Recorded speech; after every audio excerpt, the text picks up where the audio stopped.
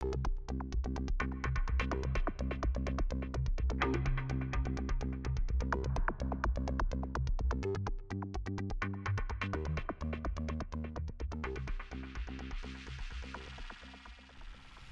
this is MD McCollum, and thank you for joining me today as we're going to take a look at animating a character in iClone and then using 3D Exchange Pipeline to move that character into Unity 3D.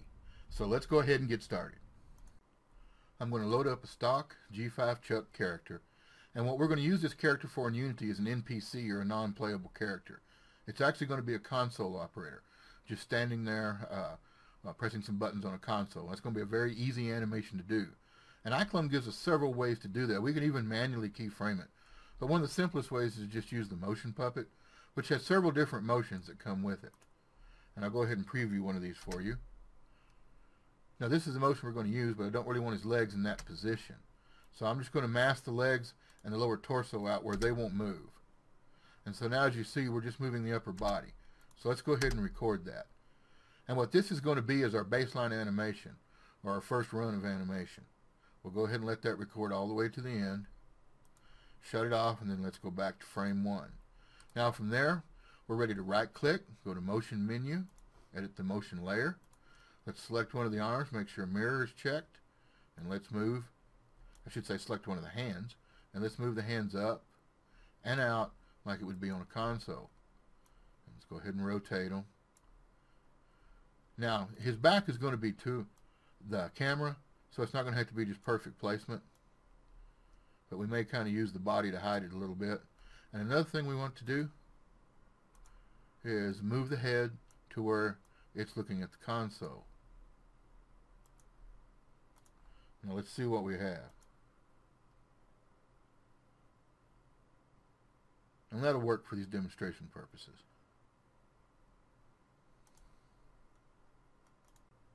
Now with Chuck selected, I'm going to open up the timeline. I'm going to open up our motion. If we had facial motion, we'd open that also, because we want to make sure that we get all of our clip. So we're going to press Collect Clip, go to the end of the clip, press the left mouse button down, and highlight all of that, the entire clip, then right-click, add Motion Plus to Library, and this is where your motion options come up.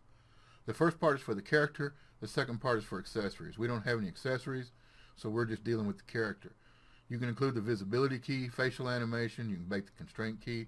We're just going to leave this default and press OK. Now we're ready to go ahead and save it.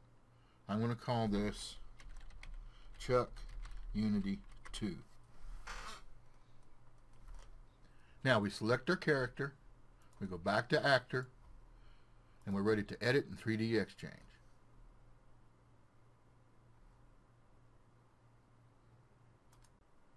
Since Chuck is a default stock character, he comes with a lot of built-in animations, but we don't need any of those, so we're going to delete all of those animations.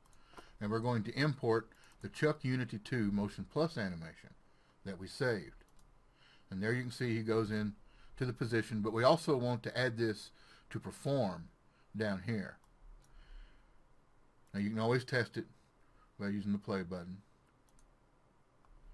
So now we've got it set. You can rename it here if you wanted to. I'll just call it Console. And now we're ready to go. The FBX button, Game Engine Unity 3D, Include Animation. And we will call this Chuck Unity 2.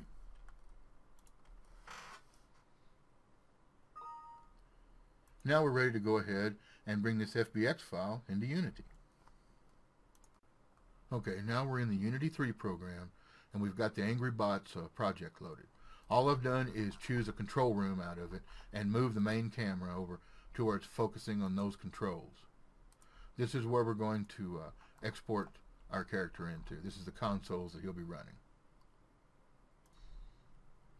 So what we're going to do is just drag and drop into an iClone folder I've already created.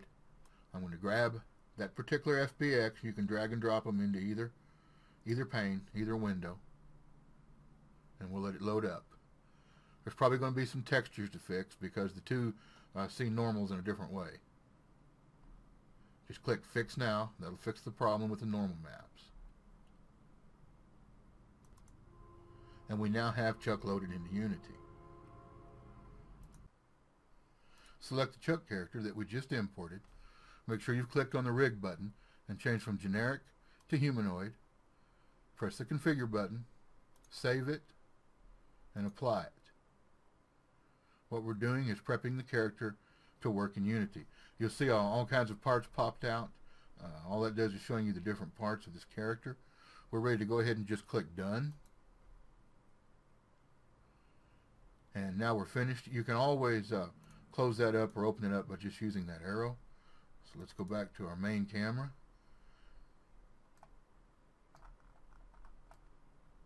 Do a little positioning. And let's go ahead and grab Chuck and let's move him into the scene. And let's position him.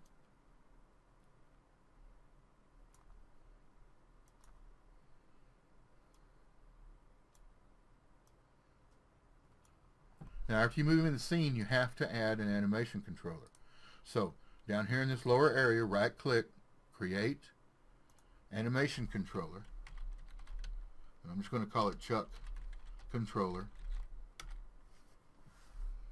Then we want to select Chuck in the window, grab the animation controller, and move it over into the animation controller slot.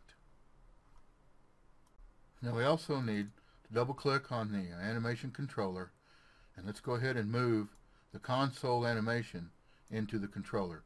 It doesn't matter where you put it. Now we're back at the scene, and let's go ahead and take a look at what we have.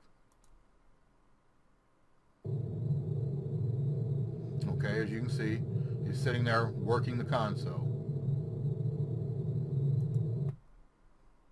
Now once you have him positioned, you can come in here and change it however you want.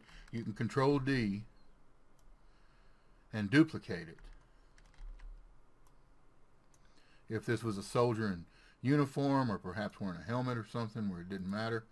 Of course, they're all going to have the same motion, but this is just to demonstrate how simple this can be.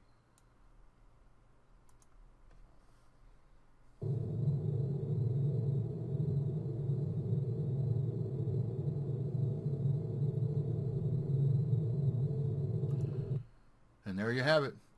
You animate an iClone, you go through 3D Exchange, and then you go ahead and load your character into Unity. There's not a whole lot to it, and both Unity and Reallusion have worked closely together to make this a simple process.